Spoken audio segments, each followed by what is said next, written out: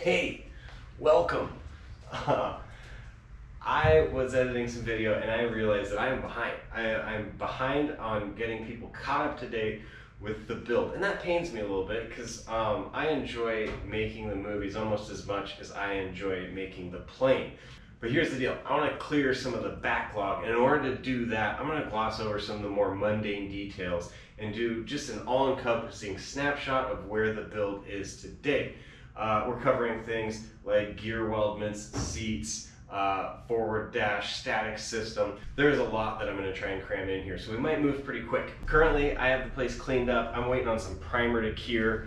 I'm also waiting on some tools and some parts, hence me having some time on my hands to do sort of a house cleaning, if you will, when it comes to the videos. Let's do a little quick tour of the plane, and as we work through, we'll look back at some of the footage that got us here to this point. The gear weldments have been in for a while, but I don't believe I've ever talked about them, and I apologize for that. If I have talked about them, I apologize anyways, because you're about to hear this crap again. But I did. I got the gear weldments in, and I even have the gear legs in. They're just friction fit at this time. I haven't bolted them because I figured they would be in the way and I'd wind up taking them out. Truth is, they're not. I really just kind of step around them, and I'm so used to stepping around things in this garage, it's not a big deal. So I may wind up throwing that bolt in there and just leaving them in. The weldments were a bit of a pain to fit. In fact, I did one off camera, and then I went ahead and took what I learned to do the other one, keeping it a little bit quicker on film. So let's take a look at this second weldment and what it took to get it in place. The first step is pre-drilling the leg to the mount. So we have this big weldment that sits inside the plane, and into that plugs the actual landing gear leg itself. Here we have the landing gear leg and the weldment. And the weldment, of course, on the inside of the plane, the leg extends through the fuselage, the bottom of the fuselage, ultimately down to the brakes and the wheel. Our first step is to mate these two up and align this pilot hole that we will then remount to full size. What I've found is that this powder coating has a little bit of a lip and it extends just a little too far. So I've had to soften that with a bit of sandpaper, and then similarly just sand away any stray powder coating or burrs on the inside of this piece, clean everything, and then it tends to fit pretty well.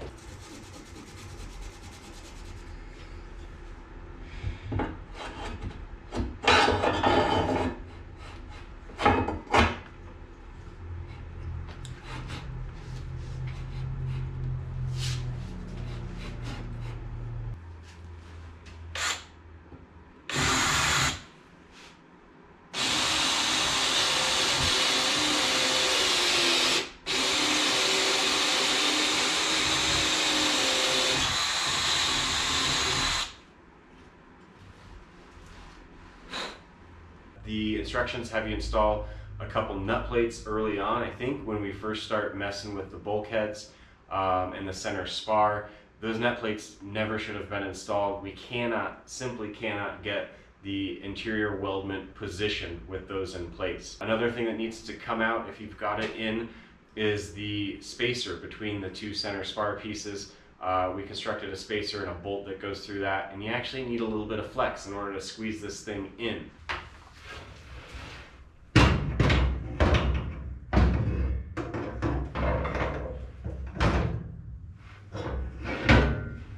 This piece is going to have to come out as well. It's going to be right in our way.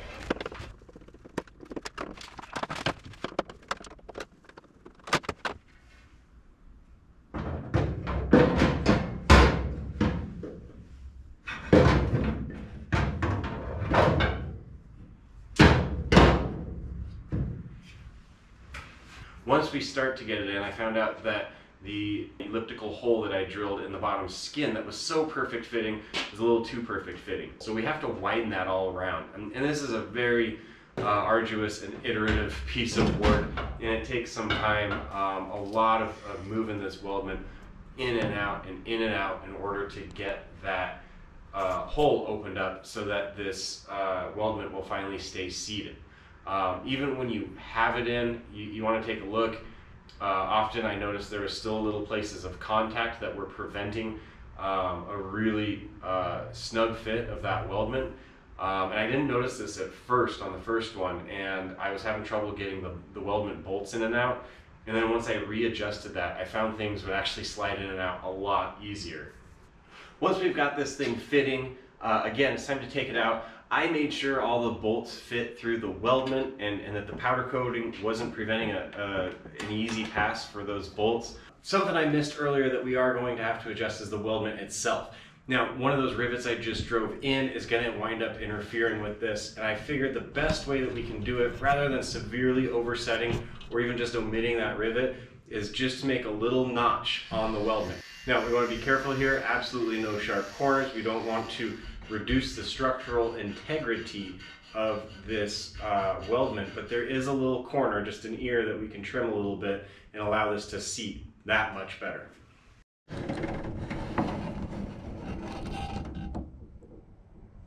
While it's out, there's one bolt that requires a washer, and this washer is going to be next to impossible to try and get in place without a little additional help. What I did is a very, very light mist of spray adhesive, and I stuck that to the back of the weldment. You can also use hairspray here or anything just to kind of keep it in place, and then once that washer is stuck, I put the weldment in, and then that's the first bolt to go through before that washer simply falls off. I went ahead and started torquing down bolts. Some of these are really hard to get to. You either need small hands or an extended screwdriver. It's a little bit of playing ring toss with washers and using a magnetic wand to get things aligned in there. Once you do start getting them torqued down, it goes pretty simply. There are 5 bolts that go from the outside of the plane to the inside of the plane. These will be hidden by the wing root, but you need to take the holes that are pre-punched in the skin and widen them up to, what is it, a number 12 or number 19, I forget which, in order to get the number 3 bolts through. Once you get all 5 of those through, you can go ahead and start torquing those down. And then the last piece of the puzzle are some forward bolts for this weldment. The forward bolts need pilot holes drilled as well. One of these pilot holes is extraordinarily difficult to locate because it's inaccessible even with a long drill bit or a right angle drill bit. It's tucked back behind the flange of one of the forward fuselage ribs, and I had to just do some careful measuring and plot this on the outside so that my hole, when drilled perpendicular to the skin, came through right where it should. And by, again, careful measuring and probably a little bit of luck, I was able to get that in. Once those holes are drilled, you're able to put in some countersunk screws and torque those bolts down, and then you have it. Then the weldment's in. I went ahead and put my gear legs in place because I just wanted to see how it looked and make sure everything fit. They are going to have to come out because there's no sense in tripping over these as I continue to work on the fuselage. Thanks for checking out how I got the gear installed on the RV-7. I cannot wait for you to join me next time. No, not yet. You certainly can't miss the fact that the seats are in place. We covered the seats pretty thoroughly, except for the final assembly, and that was, for the most part, straightforward.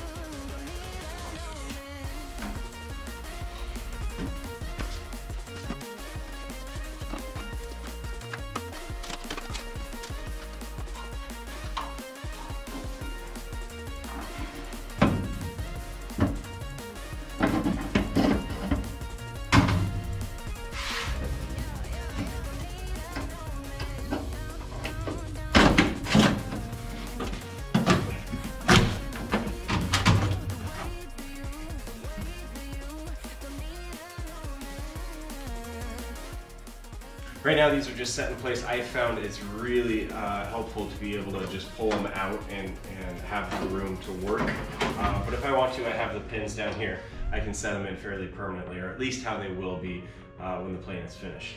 So with the seats in, let's take a look at what I did back behind the baggage wall. So I got my gussets in place here, something that we drilled with the skin on to make sure that the placement was correct, but then have to remove the skin, of course, to get them in. With the gussets in, I was free to go ahead and run the static line. Now, the static line was a freaking fiasco, and it was a major lesson in just read the freaking instructions. I screwed this up about every way I possibly could. Everything from the wrong diameter tubing on some of this to the wrong placement of the static piece itself. Let's take a look at this blunder.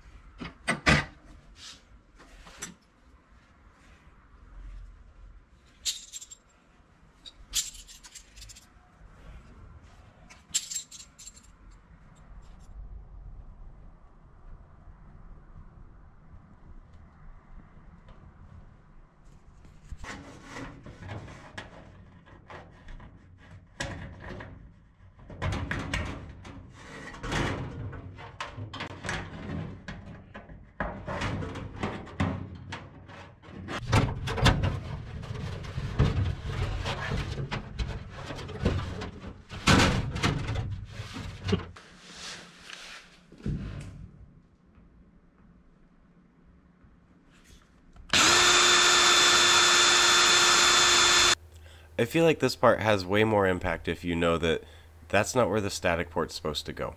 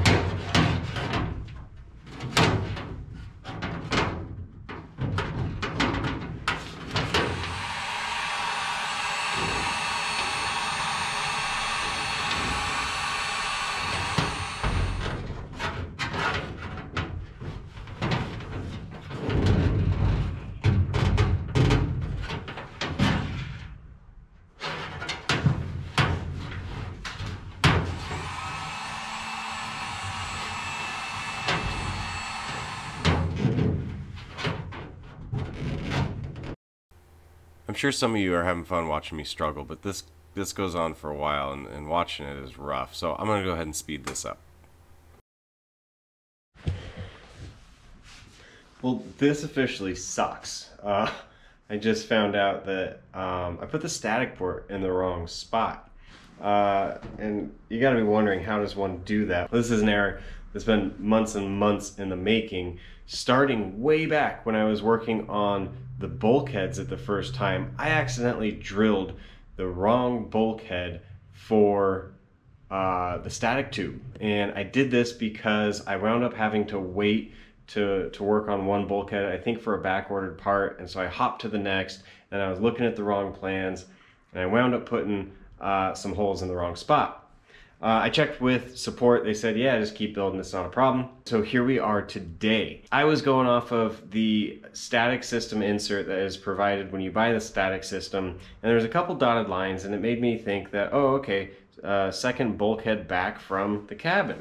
And then it said for specific dimensions, go ahead and check your plans. And I checked my plans, and I got the dimensions off of that, failing to notice that right above that, it actually calls out the exact bulkhead that we should be pulling these dimensions from, and it's one back from where I'm at. So then when I translate this up to the fuselage, Everything looks great because I've got holes to run my static tubing, except those are the wrong holes that I drilled like months ago. It was never really a visual cue to call out that I should actually be running this line one bulkhead back. Wow, that is a lot of excuses I just made for myself. The only hope is that this is in fact suggested static port location. That word suggested gives me a glimmer of hope that it might work where it's at.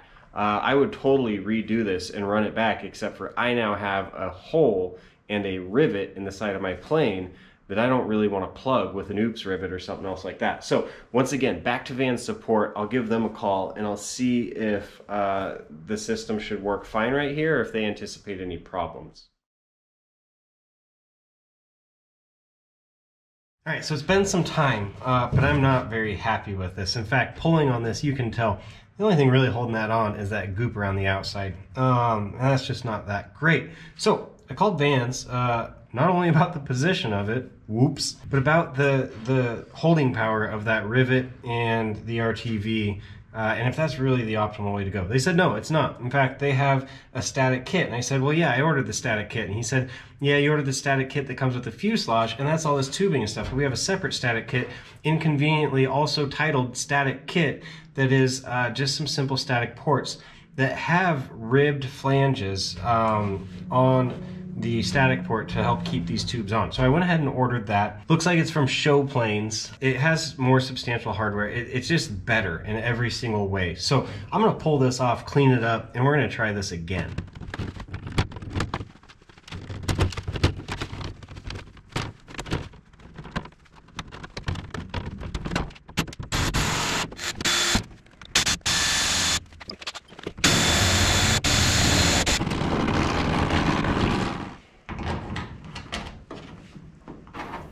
Despite my appreciation for the new hardware, it still hasn't dawned on me that I'm utilizing the wrong tubing for some of this.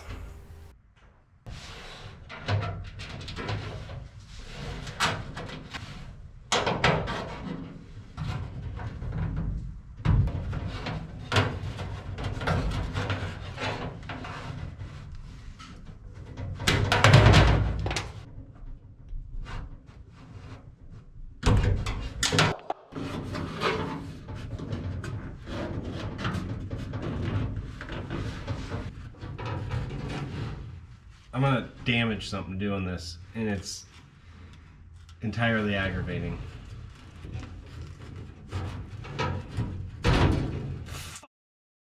As usual, I had every excuse in the book as to why I couldn't do this right. None of it, of course, being my fault. But the fact is, I really just needed to slow down on some of it. Now, it's in, and I actually like it. This is the wrong tubing. In fact, there is some smaller tubing that's supposed to make this actual run. Of course, I went ahead and blathered on about how this tubing's better. Learning a lot, and one of the things I learned, very stiff tubing I've been bemoaning is for a reason. Stiff tubing can't kink. Soft tubing can kink and cut off your airflow. But it's not what the instructions called for. However, it'll work. It's on there firm. It's not going anywhere. I kind of like it better, so I'm gonna leave it. I did check the alternative static placement with Vans. They said, yeah, that's not a problem. Basically, I put it in the spot where it was on the RV-6 before they moved it back a little bit. It was about at this section that I went and I took my trip to Kansas City, learned all about avionics, and when I came back, I was rearing to go with the front portion of the build so that I could put some avionics in this thing. So let's take a look at what that looked like. Knowing that I'm going to want to get some electronics into this thing ASAP, just because I'm excited for that, I need somewhere to put them. So I'm going to start working on the panel and the forward structure of the fuselage. This is also honestly one of the more logical areas for me to start working on without knowing what engine I'm going to put in this. Some of my fuel system is going to be on a bit of a delay, and not wanting to block off access to the rear fuselage, I'm going to hold off on putting these skins on for good. So with that, let's take a look at what it takes to put a panel in a plane.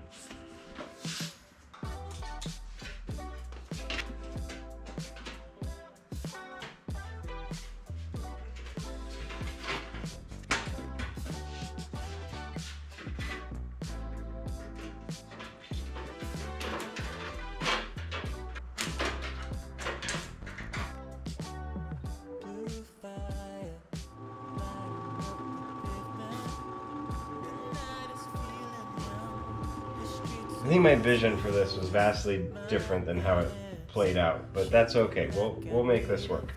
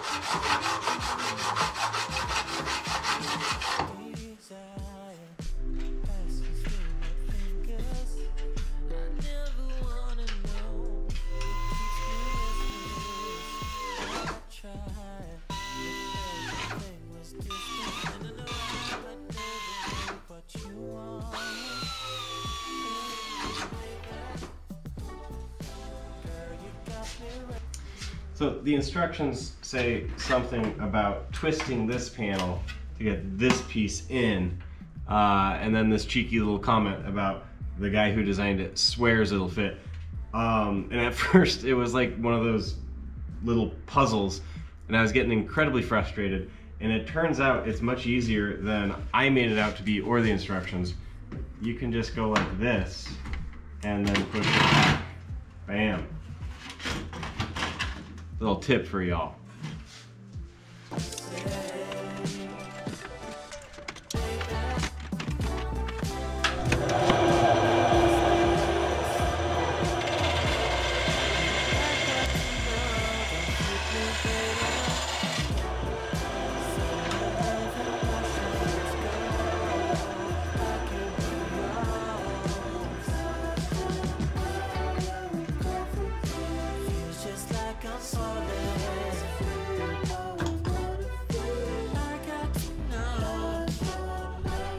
I really feel like this piece is turning out excellent. Like it's just really, it's almost there, and it's really nice. Now, it's totally disappointing that it's going to be at the heart of this thing, completely invisible. Meanwhile, all the pieces that I've completely blundered are on full display in the middle of the cockpit, but it's turning out really nice.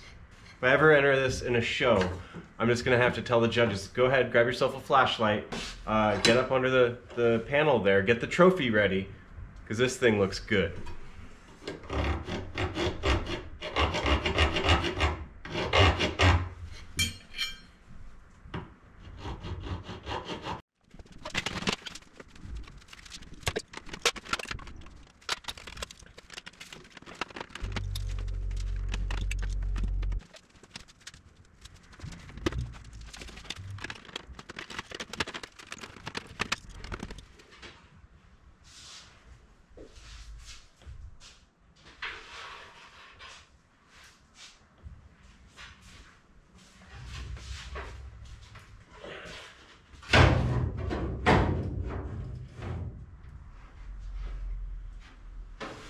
Alright, so I'll admit, I'm getting a little ahead of myself, but I think this is going to help me fit some of these brackets, and yes, it's fun.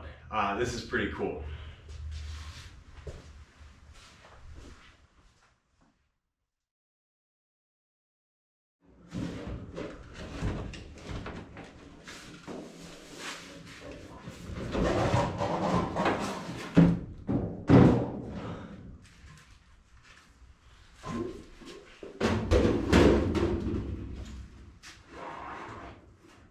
Don't have a whole lot of confidence in what I'm doing here, but I know that in order to get all this to fit, I need to make sure the skid fits.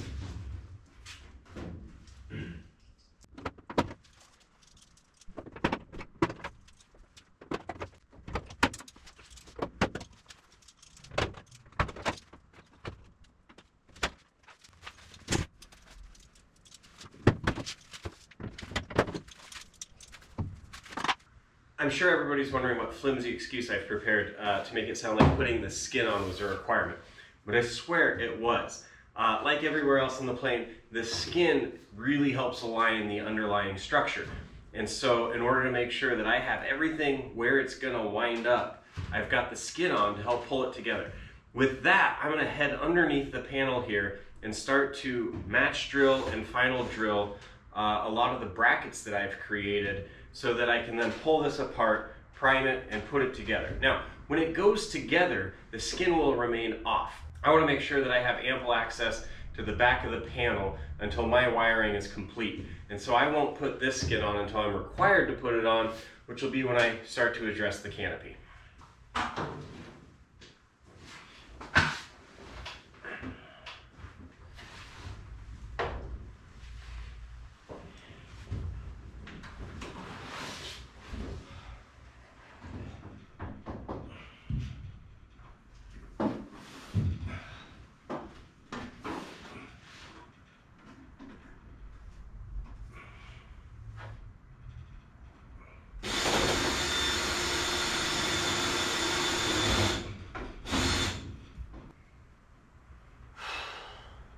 I gotta be careful. I can't put too much weight forward of these sawhorses. This whole thing could come crashing down. That would be ugly. I gotta figure out what I gotta do in here so I can get it done and get the heck out.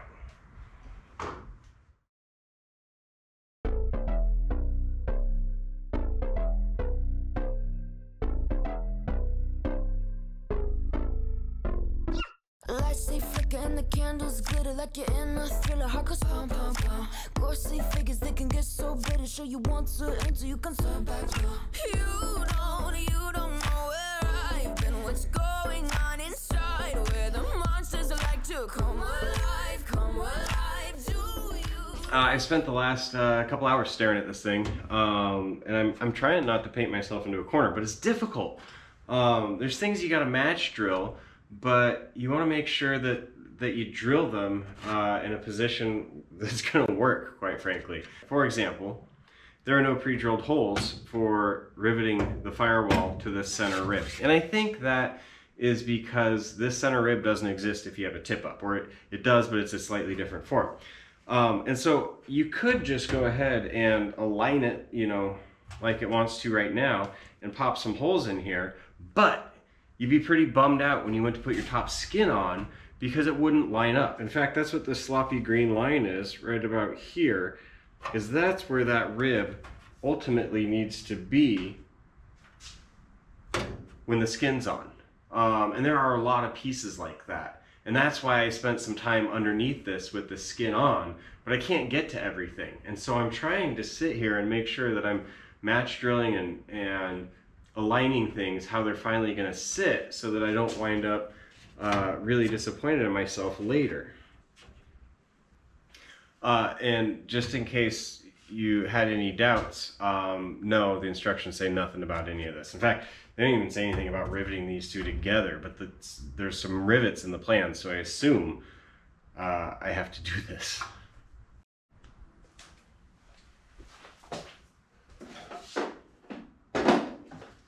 I got the laser out because I think everybody's aware I love overcomplicating things, but I think it's going to allow me to trace this line of rivets on top and go straight down with that, assuming everything's level, which should allow me to place these rivets accurately. I will, of course, find a way to double check my measurements.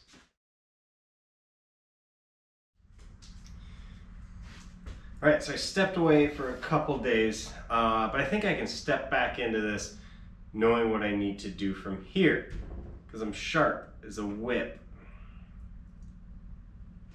I think I just need to pre-drill a lot of the inner structure and of course the holes that I was making on the front firewall, and then I will remove all of this and adjust some parts to get to fit a little better, and I think I can prime this thing.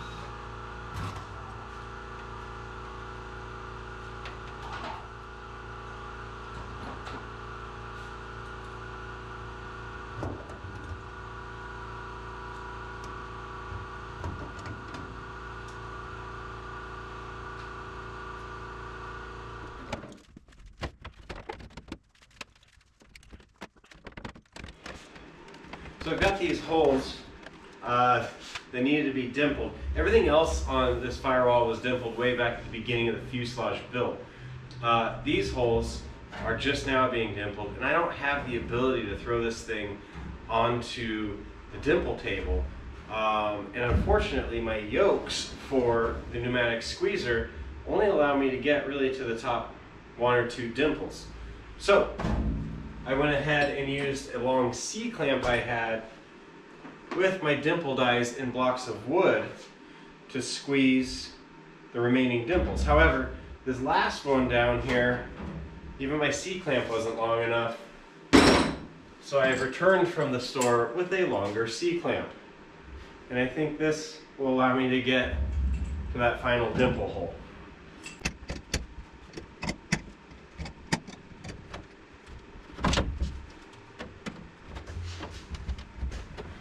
So these parts are all now just right next to me, and they are drying, they're curing. It's a little cold here, it's a little damp, and so I'm going to give them a few extra days to make sure they're nice and hardened. Now, I actually wrestled with the idea of not priming these in AXO so that I didn't have to wait for them to cure for so long, or priming them white. Ultimately, I decided white, not because you're going to see it, not necessarily because it's in the cockpit with everything else white, though that does make me happy.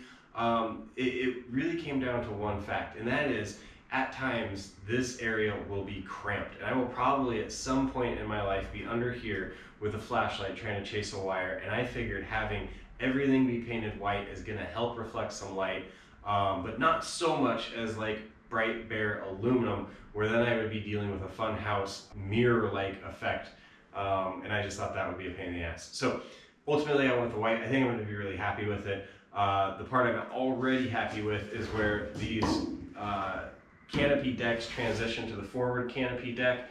This forward piece came out looking great. It's going to match this very, very nice. And as you know, just about none of the white really matches any other piece of white on this, so I'm happy I could at least get that done correctly. That about brings us up to current. Now, what am I going to do next? We're going to finish out this canopy section. I am going to run some fuel vent lines. I would love to run some fuel lines, but first I got to figure out what engine I'm going to put in this thing, so we're going to hold tight on that. But fear not, I'm expecting a finishing kit soon, and I still have a number of items up my sleeve to keep working on this while I plan out some of these next steps on the build. With that, I think everybody's caught up to where I'm at on this thing, depending on when this actually sees the light of day. But I'm excited. I'm going to get back to working on this so that we've got more footage to review, hopefully a short time from now. In the meantime, thanks for watching. Thanks for subscribing. I appreciate all the comments. Keep it up, and we'll see you soon.